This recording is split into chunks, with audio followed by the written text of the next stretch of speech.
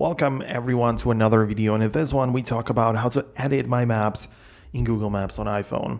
So there are a few things which we should cover before we get into it. Hit the thumbs up, subscribe, and let's get started. So you open up the Google Maps right here, and there are some options, obviously. So the first way to edit the maps and the way you view them is by clicking on this layers button, and in here you can choose how the maps actually appear, right? So you can switch to the satellite view, which is much better for certain situations, may not be as good for others, right? So you can click on terrain, and that's especially good if you want to see the way the landscape looks, right? So up to you to decide, but this is a good way to switch in between that, right?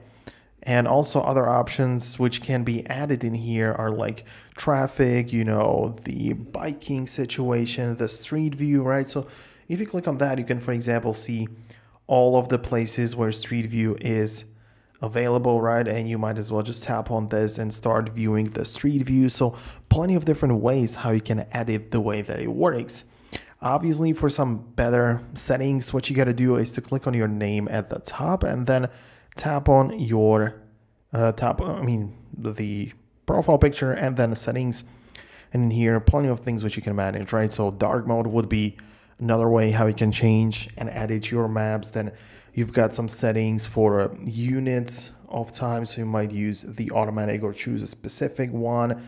Then you can choose the scales, temperature units, location sharing, and plenty of different things, like obviously adding home and work locations, some favorites to the map.